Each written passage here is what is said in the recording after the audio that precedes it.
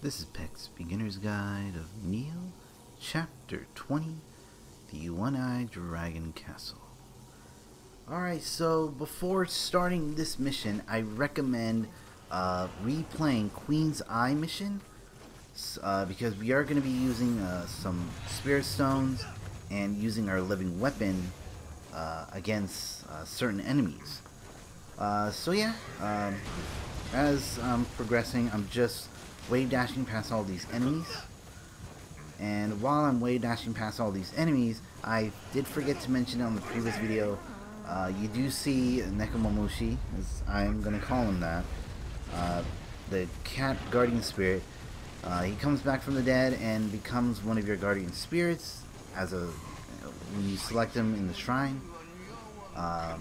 His ability, I believe, is to sense enemies, presence, I think, as well as Emerita earn as well. But yeah, and hopefully you have Atlas Bear as your main guardian spirit, and as well as having enough guardian spirit talisman against the boss that we're about to face. I'll explain the boss later on, but right now, as you see, it's going up, looting some corpses. Watch out in here. There's a Kappa that's going to attack. We're going to ignore him, and we're just going to proceed further on, and we're going to hit the third checkpoint.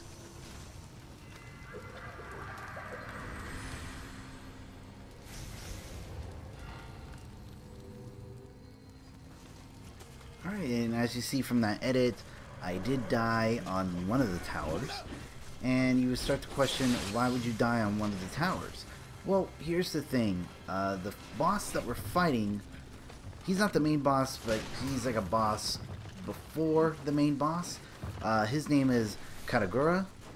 Pretty much what he does, basically if you fight him at half health, and when he goes to half health, basically he will summon a barrage of like range enemies that are shooting matchlock, bows, and hand cannons while you're fighting him. So it's pretty much giving him an advantage while fighting him, and we don't want that. So we're gonna pull the same strategy that we did against Omibuzo, and we're going to nerf him. So as you saw, I used my summoning candle to bring back my guardian spirit, and I was going to use my any of the ranged weapons, but I realized I need to save them against the enemies in the towers. But right now I'm just going to be fighting these two enemies, the usual, just using cross slash and then dodge their attacks and then punish them. So yeah, as I'm fighting them, what's in the tower, there's a special yokai. Usually you see yokais that are colored red. This one's colored blue. He's immune to some Omeo magic. I would say sloth. So in order to defeat him as quickly as possible, we're going to be using living weapon against him. And that's when having the stones would come in handy.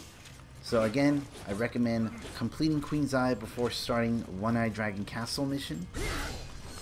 And so yeah, as you can see, taking out this enemy, and then we can proceed further on into this tower. And then within this tower, there's a couple of ninjas that are guarding the ladder. And yeah, so what I'm going to do, I'm going to actually switch to my matchlock, and I am actually going to take out one of the ninjas quickly as possible. So once I take him out, the second ninja will just pop out, and we're just going to take him out as well by, just attacking him with the swords. And yeah, and then once we climb up the ladder, we're going to be seeing the special yokais. But before we do that, just use the Spirit Stone to fill your Spirit Gauge to the living weapon.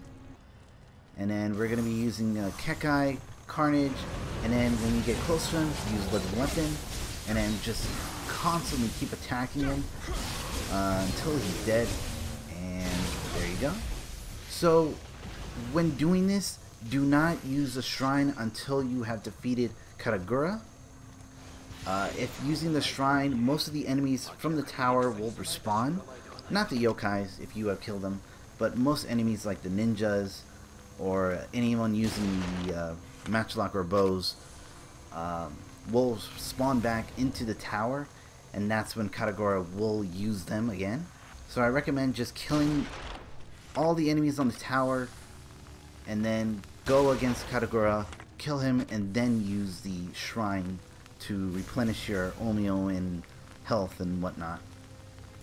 So as you see, I use my matchlock, remaining of my matchlock, to take out most of the enemies in each of the tower. Then we're going to go down here. Pretty much getting out of this tower right here.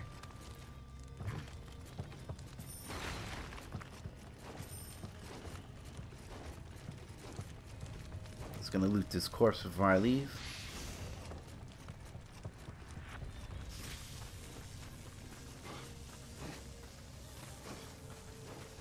Alright, so again, just don't use the shrine until you defeated Katagura.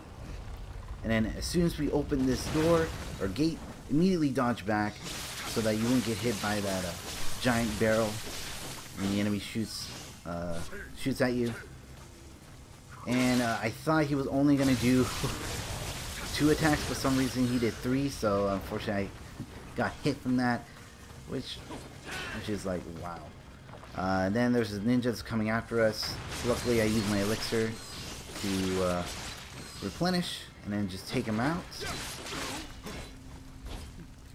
And then I didn't know he was down, and unfortunately he takes out my guard break. They took some damage, and I was luckily did not get killed from there. He just used a bomb, and again I got lucky. And then I used my elixir to recover my health. And then as soon as I loot this corpse, and as you can see, the snakehead yokai is trapped within a door, just going back and forth, which will give us the advantage of proceeding through the tower. And then within this tower there is a ninja that's guarding the ladder. Luckily it's just one ninja, so we're going to take him out as quickly as possible. Alright, and then quickly climb up the ladder so that the snakehead yokai will come after us. Then you'll see the special yokai right there. Again, going to be using a spirit stone to have our living weapon with us. And then Kekai and Carnage. Then go towards him and then use living weapon and then quickly take him out as quick as possible. Alright. And now that he's this one's gone as well, we have, I believe, 2 more special yokais to take care of. And once again, my hand cannon is not able to target any of the other enemies, but that's fine. Once we go inside the next tower, we will be able to. Alright, as soon as we get out of the tower that is next to the ladder, immediately go to the left, and then we're going to be wave dashing past these enemies right here. They won't be following us inside the tower. So as soon as we go inside this tower, immediately go to the right, stay there for a few seconds so that the enemy right there wanders off to the other side. Then we're going to take out this ninja by sneak attacking him with a cross slash. And just take him out as quickly as possible before that enemy comes back.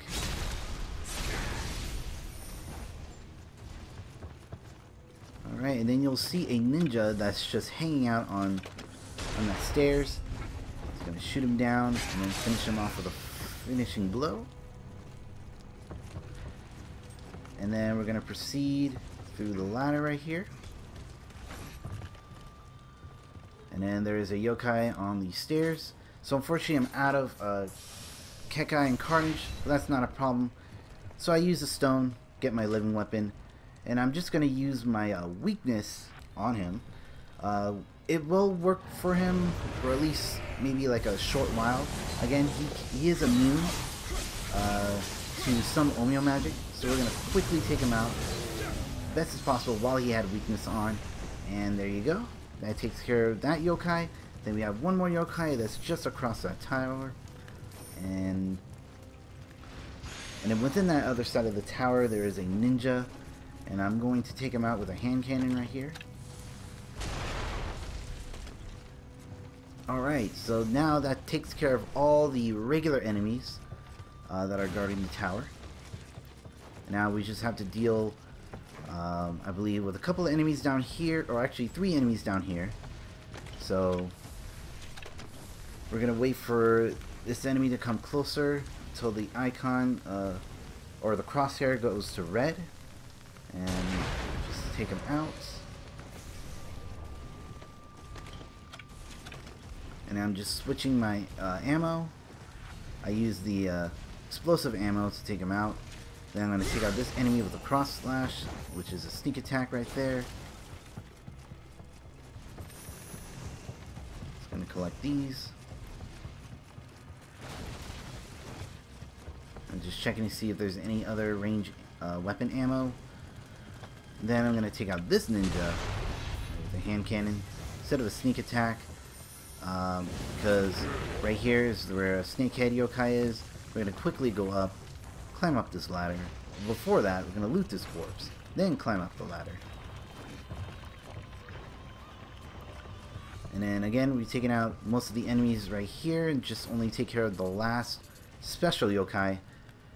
And don't do what I was doing. I used, unfortunately, all of my stones.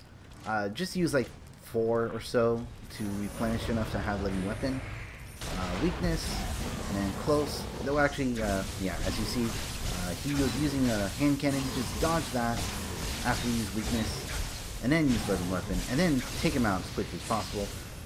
So I use my Raikiri instead of like dual wield or dual sword, and I was lucky enough to take him out before my living weapon perished. And if you really are low or out of Omeo magic, hopefully you have Sacred Brush with you so that you can replenish some of your Omeo magic back. It's not 100%, but at least it's enough to fight Katagura. So once we go down, we're going to be passing that snakehead yokai, jump down from this ladder, and this is where you fight Katagura. So before we proceed, we're going to use our Kekai, Carnage, cover our dual sword with lightning, and then he'll just jump down. We're going to immediately start using Sloth, weakness, and if you have any rage weapon with you, just shoot him in the head to knock him down, cross slash, and finishing blow. And then again, pretty simple, just dodge his attack and then just keep punishing him. So when he gets to that health, he would have been said fire, and then all of his allies would be shooting at you while, like, you know, trying to fight him. But luckily, now we're able to fight him like as easy as possible. So he's still like an annoyance because he's gonna throw some like bombs at you, and then some those little like I guess what you call them, like little mines or something. But yeah, those are just annoyance. Then he's just using his own Summer Twilight. Well, it's like an opposite Summer Twilight. It raises his defense, but lowers his maneuverability. And as you see right there, I'm just punishing him with the Water Slash.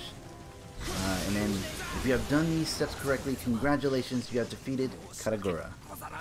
And we're going to use the gate, use the key from Katagura, open the gate key. And we're going to use the shrine to replenish our Omeo and our health and yada yada yada. And then we're going to open this gate. And then beyond here, we're going to be finding the final boss named Masamune. So Masamune has 2 living weapons with him. One is the Wind Dragon. The other one is a Water Gnome. And then, so right here is where Masamune is. Go to Dual Sword. Kekai, Carnage, cover your dual sword with lightning.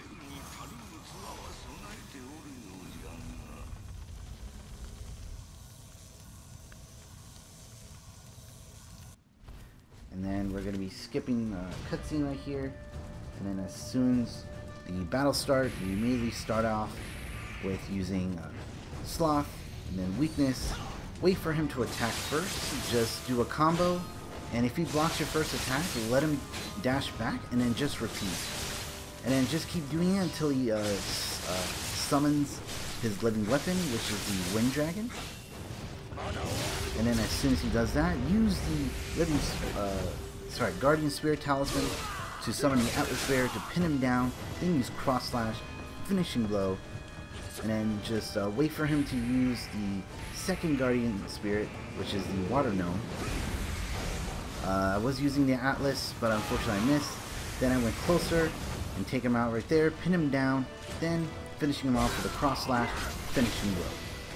And if you have done this correctly, congratulations, you have defeated Masamune. So again, just a repeatable strategy. Have him, just go at least a like close, not very close range, and then use Guardian Spirit Talisman to use Atlas Bear to pin him down, and then Cross Slash and Finishing Blow. So anyway, go to your inventory, check your weapons and ammo, along with your charm, and then watch out for your weights of the armor. Make sure it's in the green or blue section of it, and if you have any prestige points, use them as much as possible. As you get the Wind Dragon Guardian Spirit from Masamune. If you want to get the second Guardian Spirit from him, which is the Water Gnome Guardian Spirit, you have to play a certain side mission in order to get that other Guardian Spirit. But anyway, go to the blacksmith if you want, replenish your ammo, buy some weapons and armor to disassemble and forge, or if you want to soul merge. But if not, go to the shrine, go to offering, sell your weapons and armor for more Amarita and elixir. And if you have any remaining stones in your inventory, use all of them. And then if you have any like hair locks, use them as well. Alright, and then we're going to level up here and increase our heart by 2. And on the next video, the mission that we're going to is called the Spirit Stone Huntress, and I hope this video has helped you out.